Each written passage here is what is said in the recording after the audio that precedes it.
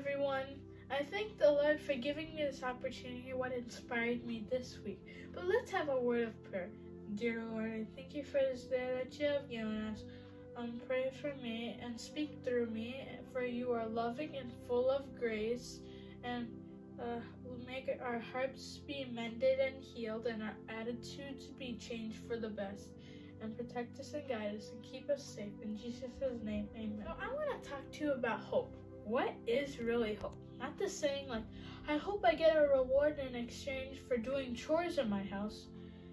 As humans, our hope in God is so limited. So while in the presence of God, how do we continually hope in God that He will take care of us? And how do we increase our hope so others can count on us?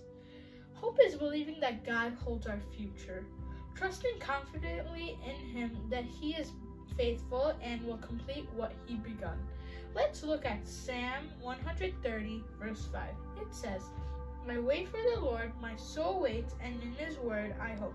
Hoping in God does not come natural for us. Sometimes we have to work hard to keep our hopes up.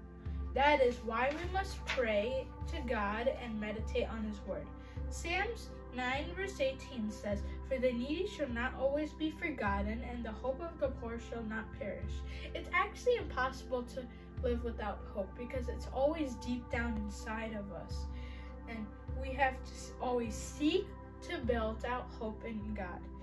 The more we strive to rely on God, we can become worry-free. We don't have to worry about tomorrow because God holds our future. 1 John 3:20-21 says that if our heart condemns us, we know that God is greater than our heart and knows everything we do or every step we take.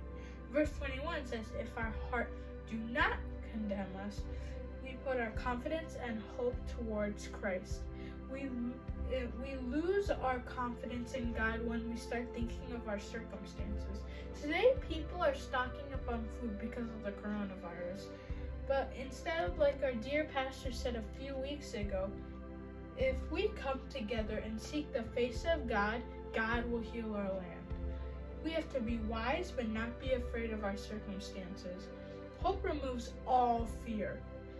God has called us to be the light to those who are in darkness, hope for the hopeless, and be a comfort to the brokenhearted, and support to those who are in need. We should have hope because many people are dying in this world without hope. If we do not exercise our hope in God, that means we cannot be the children of light.